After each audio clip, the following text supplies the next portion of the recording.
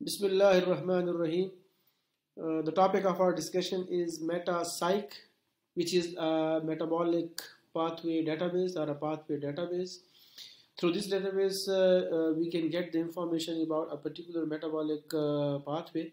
Or, for example, if we are interested in certain gene or protein and we want to know that whether this gene or protein is involved in any particular metabolic pathway, then we can also retrieve this information through this database as well. So this one is the home page of the Metacyc pathway database.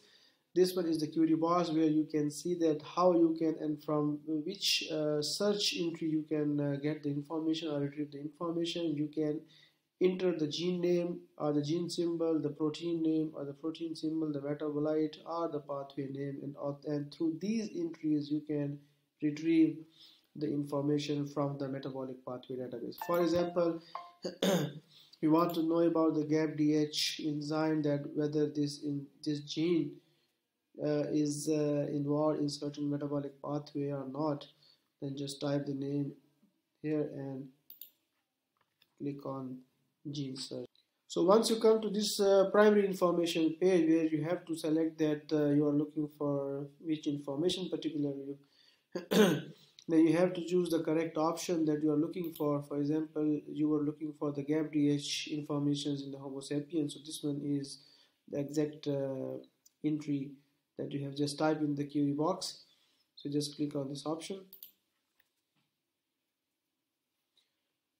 So this one is the whole information that you were looking for, that your gene of interest or enzyme of interest or the protein of interest is involved in which metabolic pathway. So here you can see the summary information that you just type for the GAPDH. This one is the complete name of the enzyme that is being encoded by this gene.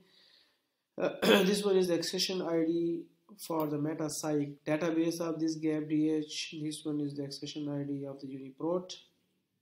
Is GAPDH mRNA is 3885 base pair long, which encodes for 1294 amino acid long GAPDH enzyme. Its location is cytoplasm within the cell. This one is the reaction that is being mediated by this GAPDH enzyme, and this enzyme is involved in glycolysis, formaldehyde assimilation 3, gluconeogenesis pathway.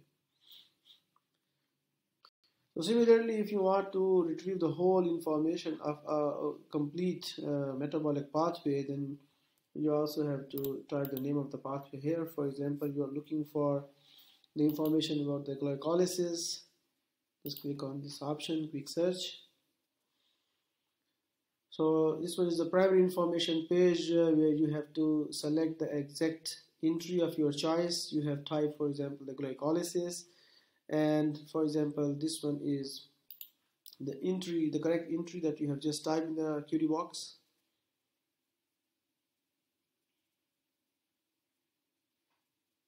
So now you are here at the page of the metabolic pathway glycolysis.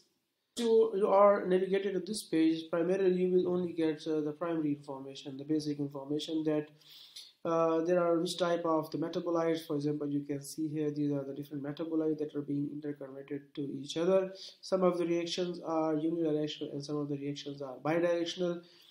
But there is no listing of the enzyme, that which enzyme is mediating which reaction. So for the complete information, you have to change the parameter.